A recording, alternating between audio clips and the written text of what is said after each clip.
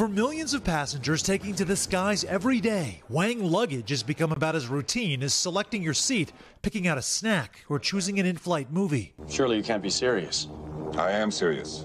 And don't call me Shirley. But soon, Air New Zealand passengers on international flights will also have the option to hop on the scale themselves before heading to their gate.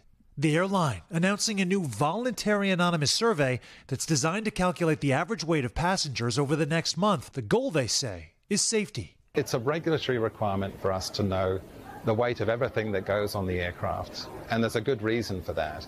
Industry experts say knowing how much everything weighs on board, including fuel, baggage, passengers, and more, helps planes to fly more efficiently while remaining balanced.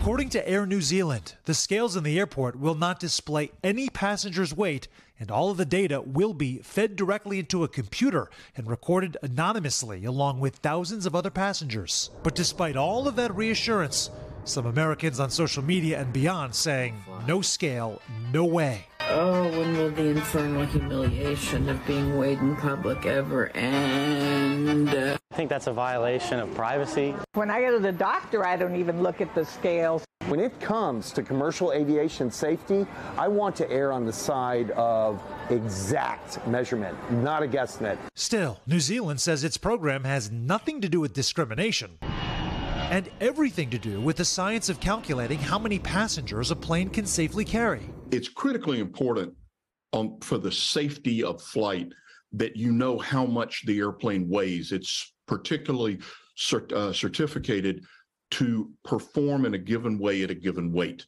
Some experts say the methods and data collected by Air New Zealand could offer wide-ranging benefits around the world. I think you may see some other airlines utilize this at some point in the future. Okay, I'm going to go on record saying I'm not into the vibe of this whole thing. I know they say it's anonymous, Sam, and I get it, but I can see how this could evolve into something. So I guess it would be embarrassing, but would anyone be told, hey, look, you're too heavy, you can't board this plane? Yeah, absolutely not, Hoda. You know, I know there might be some skepticism out there, but the reality is this is not about profiling people based on their weight.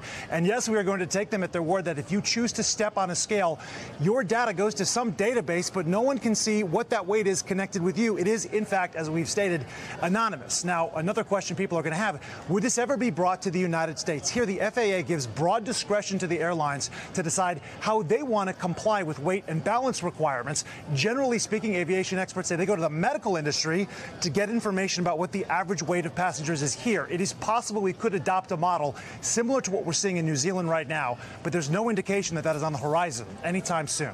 Hoda, do I put your fears at rest a little bit? I'm not sure, Sam. I'm still on the fence on that one. You also want to know if having a lot of heavy passengers causes plane accidents. Like, what's the real point of all of this? I understand. Yeah, it's safety and efficiency. Yeah, efficiency. Well, if I don't have to know, I think I'd be all right. It seems like a solution in search of a problem.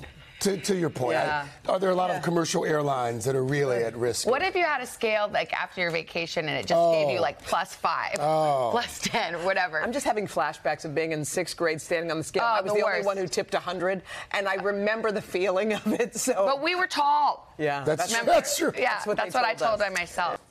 Hey, thanks for watching. Don't miss the Today Show every weekday at 11 a.m. Eastern, 8 Pacific on our streaming channel, Today All Day.